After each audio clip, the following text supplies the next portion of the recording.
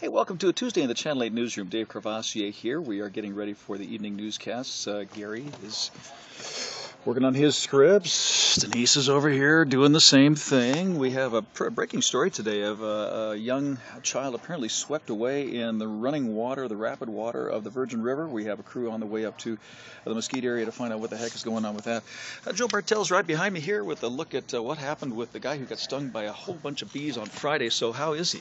Well, he's doing great. He just was released from the hospital here. He talked to us today about the ordeal, how it happened, why it happened. He's got some advice for people if they find themselves in the same situation. 69 years old. 69 years old, military vet. What a survivor. Yeah, absolutely. So, thanks, Joe. Sure.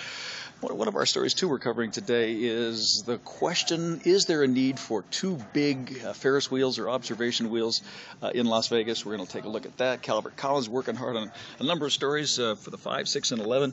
What can you tell us about that school in the prison? Yeah, well, a lot of people don't realize Clark County School District has 4 schools in local prisons in southern Nevada. They're required by law to educate inmates, but not all inmates get that special education. But you'll learn we had unprecedented access inside 2 local prisons. Right. Hear from the inmates and the teachers about what they learned and how it keeps them from reoffending again. That's a great idea. Rehab is important. All right, thanks, Calvert. Those stories and more coming up on your news between 4 and 6:30. Hope to see you then.